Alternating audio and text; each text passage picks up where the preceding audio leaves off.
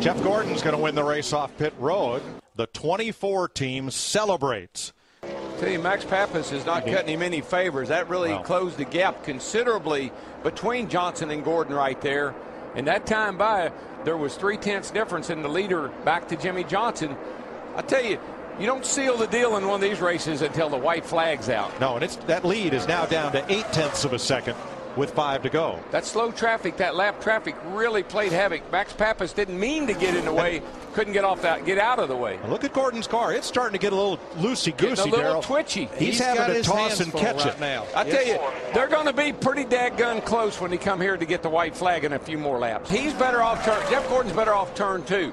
But Jimmie Johnson is much better down here in 3 and 4. And they run a little bit different line down here. Jimmie runs a little higher, gets a lot of momentum, and really closes right there. But he isn't going to get there in time, although there is a couple of lap cars up here.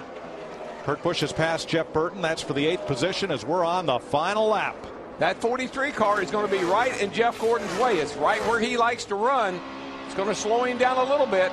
I don't think Johnson's got enough speed. He's going to go high down here in 3 and 4.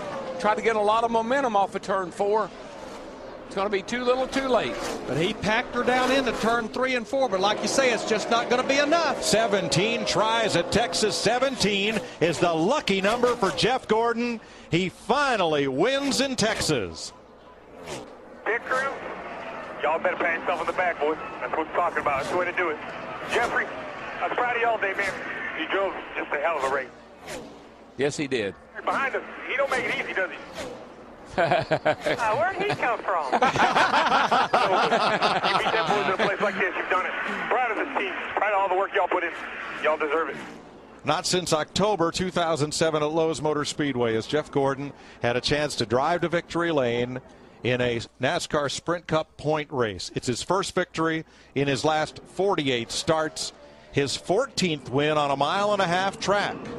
That race was partially won right there on pit road. That's his 10th win with crew chief Steve Letarte. I'm anxious to see what kind of burnouts the old boy can do because he hadn't done any for a while. No.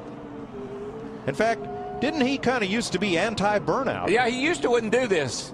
He thought it was well, he's been saving this one up for a long time.